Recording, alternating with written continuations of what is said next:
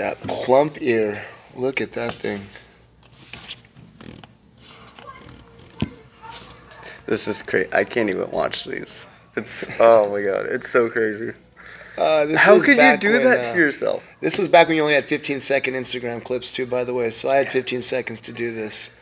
This got what was it? 1.7 million views on YouTube back then. Did, oh man, that drained. That is drained, empty. So crazy. And I've got needles in my locker if anybody needs them for their ears. I always offer them to people. I was going through the comments and one of them was like, "That looked too easy for him." I had done it quite a few times up to that point. Yeah, and in fact, I think I did it quite a few times before realizing like this would be popular online. I should film this. Like I got kicked in the ear in one of the jiu-jitsu matches. I feel it. It's in there. This was a couple weeks ago. It was actually Ryan, when me and Ryan were rolling. Ryan Valentine. Yeah. When he was trying to bring his leg over, kicked me right in the head. I had it was bruised on the inside, and I have these like little nubs that I've picked up over the time, but I've never puffed out. Never blown it up. Yeah. Right. Whether it's like my ear folds and flops and just kind of rolls with everything. They say that it's like impacts that really do it. Right. But even with impacts, I've had bruising, but it's never impacts puffed. Or those real strong rubs, man. Like I got my first one when I was a white belt 2 months into jiu-jitsu, and it blew up doing no-gi only because all the time that I had spent wrestling I wore headgear. Yeah. Right. So I never got it then. But yeah, within 2 months of training, I blew up my right ear. Okay, and now this one was my left ear, and this video was like 2 months after I got my black belt. Yeah. So it's as if when I started out, nature was like, "You're halfway tough.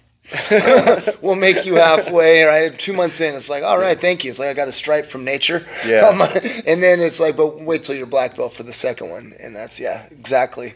Got my black belt, got my second cauliflower ear. It's a badge of honor. I've always expected to get some, and like I said, I have those little nubs if you feel, but you can't see it. You're gonna get it less if your game is different. Yeah. My game is wrestler heavy, or at least it was. For the most part, it's been that for the majority of my career. Wrestler pressure heavy. I grind. I tell people that you have 5 limbs, including your head. Like your neck, from your neck up is a limb. Use it. Like I use my head like it's a weapon. Posting, framing, posting, absolutely. Yeah. Driving, especially finishing double legs. Your ear is hitting their hip, driving through. But like you said, it only takes one good blast. I remember running into a guy at Costco, big old ugly ear. And I was standing behind him in line. I was like, "Oh, all right, man, where do you train?" He's like, "Huh?" He literally didn't know what I was talking about. I was like, "Well, your ear."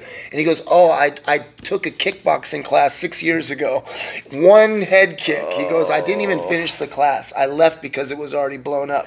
He goes, "I never trained again." Like you said, at that point, you have to stick with it. Yeah, you can't have that and not be good at kickboxing or jiu-jitsu. You're just going to be ugly. Yeah. Man, let's talk about headgear. So the soft headgear, I don't mind rolling with somebody, but if they have that hard plastic, I've rolled with people who use it as a weapon. Like they pressure with they it. literally are grinding that thing. If you're That's wearing kind of cheap. if you're wearing headgear, I get it. You're trying to keep your ears safe, but don't use it. Right, exactly. It's kind of like if you're wearing a cup. Yeah. And you're getting that arm bar like to go on the side. On the cup you get that ultimate leverage, right? It's like, you shouldn't necessarily use it. I get wearing it too, of course, but to me it's you're gonna get stuck in guillotines like that. It's hard to pop out of triangles and guillotines and whatnot when you're wearing headgear anyway. So it's. I've never liked it. I've never liked training with somebody because a lot of them have like a hard plastic shell.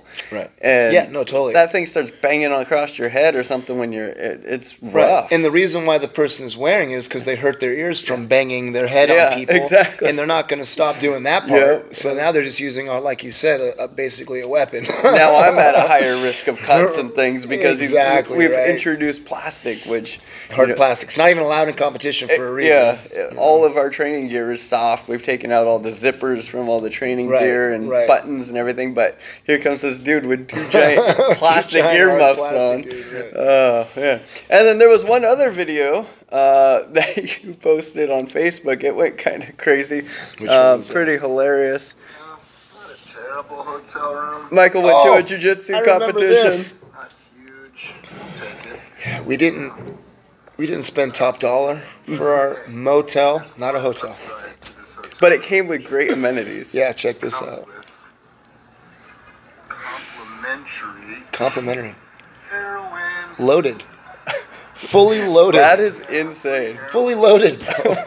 I mean, my first thought was like crackheads, like they do everything they can to get that. Why did they just leave? No, that what happened? Did they pass out? Something happened. They must have had to bail. Did they die?